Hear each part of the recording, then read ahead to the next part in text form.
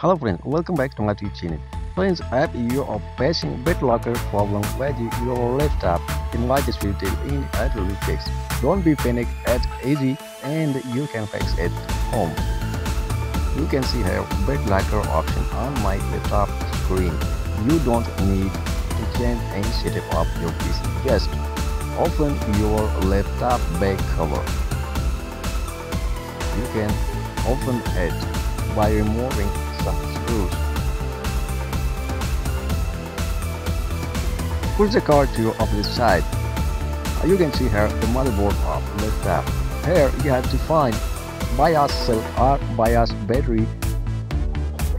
It's located in any laptop at this location. You have to remove this BIOS cell from your laptop. Your setup will be restored to initial state, and all the changes you made to your PC will be restored to your initial state.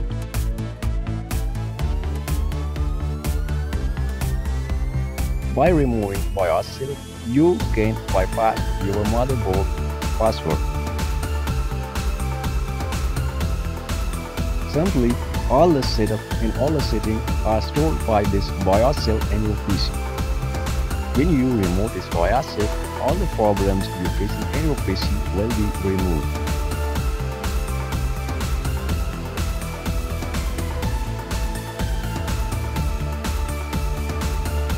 This cell is being installed to all types of laptops and PC. In desktop computer, it's seated direct to the motherboard, while in laptop is connected through cable. Now open your laptop, start it, and your problem will be fixed.